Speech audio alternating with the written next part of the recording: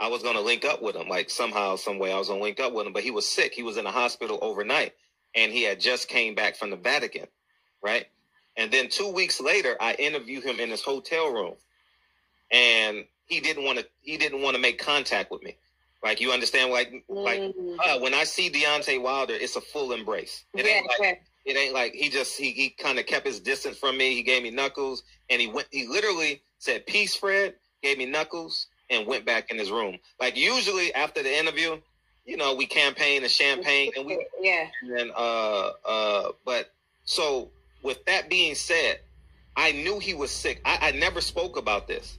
Mm-hmm. I knew he was sick in January, and he spent 24 hours in a hospital on the 26th, and he was at the Vatican a month before. So that's just me using. Yeah. This is me being practical. Yeah. Those are the words of Fred from Barbershop Conversations as he testifies as a witness that Deontay Wilder was sick, okay? And he implied that he possibly had COVID, okay? And he was telling Lady Shan, shouts out to you, that he was there and he didn't really want to make contact with him. He, of course, was, he wasn't the same. He normally, is more affectionate, for a guy that he considers his friend. He wasn't that day. He didn't want to get him sick or whatnot. And that may have, or that might have explained why he didn't look the same way. He didn't look like he normally did. He was weak. He wasn't at himself, okay? That's why he was flopping around the ring. That's why his legs wouldn't under him and things of that nature, okay? Let me counterpunch. There's a possibility of him catching COVID at that time, okay? There's a possibility. They said he had the flu, okay? This is not the first time that Wilder has been sick, though. You remember when I think he had the flu when he fought Luis Ortiz. Remember when he came in at like 209 when he fought Ortiz the first time? He was he had the flu then. Okay, so this is not a I don't think this is something that is a new occurrence, but maybe the flu was COVID-19. Who knows? But I can tell you this. Having the flu and then having COVID, I have my own thoughts about COVID versus the flu, because you don't really hear about the flu these days. Maybe COVID is a, mutated version of that, but that would make more sense. Okay. And I want people to listen to me. That would make more sense than his trainer of 12 years taking his water and spiking it with something in it.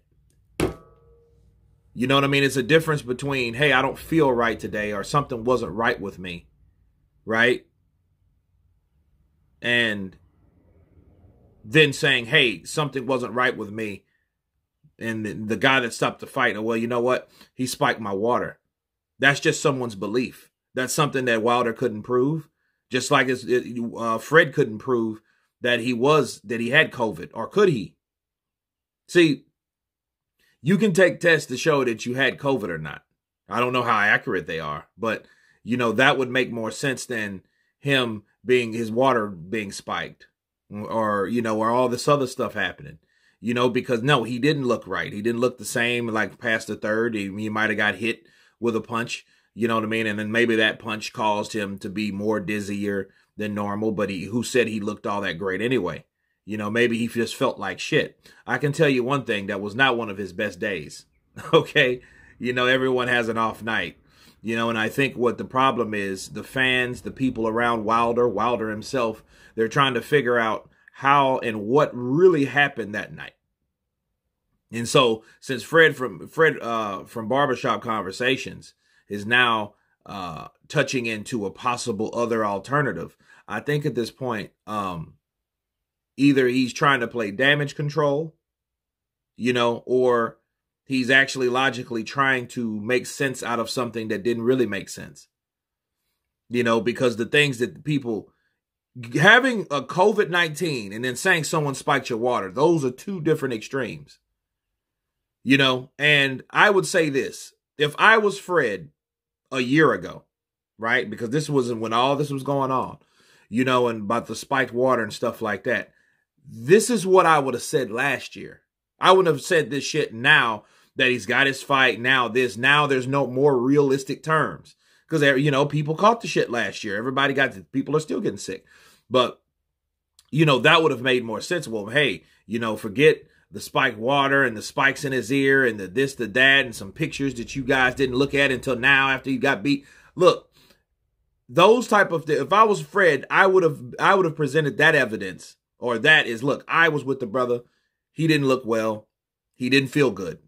You know, that might, because when you get sick, if you've been really sick, you know, you have, you're weak. Okay. That's a sign of COVID. Okay. I get that. But to say he had COVID or whatever, then it makes a lot more sense than the stuff that they came up with. Okay. So this was the first time Fred shared this with Lady Shan. So, you know, but at this point, here's the problem. Okay. The problem is, regardless of what was wrong with Wilder at that time, it shouldn't even really be talked about any longer. Why? Because all the ridiculous excuses, all the accusations, all those things that have already happened, they've already happened. You know, it's like little boy cried wolf at this point, because people now don't even give a shit what really happened to Wilder. That's the sad thing. You know, some people want to get down to the truth of the matter, but now the reality of that is nobody cares, because Wilder himself has endorsed so many ridiculous things to the point, like, even the less experienced boxer that knows less about boxing than anybody, to the highest of highest, looking at this guy like, you know what I'm saying? So at this point, it's like, yo, don't come up with anything else. My counterpunch from everybody, you know, Fred, not calling Fred a liar or anything like that. He knows that guy. I mean, they know each other. They have each other. They probably talk on a regular basis. But in this case, he should have said this shit last year. And because he didn't say it last year, and now you're trying to patch that shit on like a Band-Aid now, it sounds bad. It just sounds like more bullshit that has been added for the excuse for Deontay Wilder losing that fight. Okay? And the sad thing about it is, it could be actually legitimate. I mean, he probably caught COVID, and he didn't say anything about it. Wilder didn't say anything about COVID. Nobody else said anything about COVID. If I'm Fred from Barbershop Conversations, I would have said that. I would at least mention that. But you know something? Here's the counterpunch. The reason why Fred didn't say anything about something that he actually knew was because maybe he was playing follower behind everybody else. See, here's the thing. You don't put something out there that's contrary, that goes against a group of what people are already saying. You don't do that. You don't want to go against the grain. You want to go with it. And I think he went with it. That's why we're just now saying it's damn near June. We're just now hearing him say, oh, you know what? I think Deontay Wilder had COVID. That's something you should have said then. That would have been realistic. Like, yo, the man had COVID.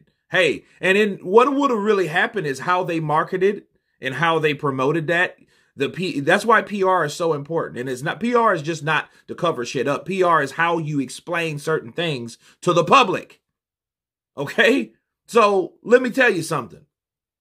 Had that happened to Wilder, what they would have had to do, right? They would have had to test everybody.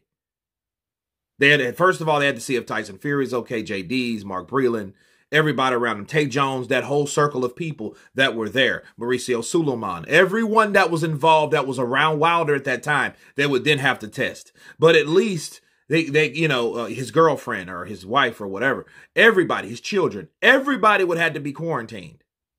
Okay, so that's the seriousness of COVID, you know, but he really didn't say, he said he thinks he had COVID, but then if nobody else around him caught it, but does that really mean that he gave it to everybody? It doesn't. But it would have made more sense. And in fact, Wilder would have been looked at a totally different way, because they'd be like, damn, Wilder had COVID. Man, I hope he's all right. Because what started to happen, people started dropping dead. right? So people started dropping dead. They would have looked at Wilder in a totally different case. And in that case, that fight probably would have happened last year. Why? Because Wilder wouldn't have looked like an excuse maker. He would have just looked like a person that was infected with a pandemic of the time. Counterpunch. So now do you see the importance and the relevance of people saying shit at certain times? He could have diffused all that with all that other stuff. We wouldn't have cared about all that. But of course, he didn't say it, and because he didn't say it, he went along with all the other narratives because that was what was going on at the time. But anyway, you guys tell me what you think of Fred from Barbershop Conversations, thinking or admitting or revealing rather that Deontay Wilder might have had COVID. Of course, please subscribe, and you guys been Counterpunch. Peace.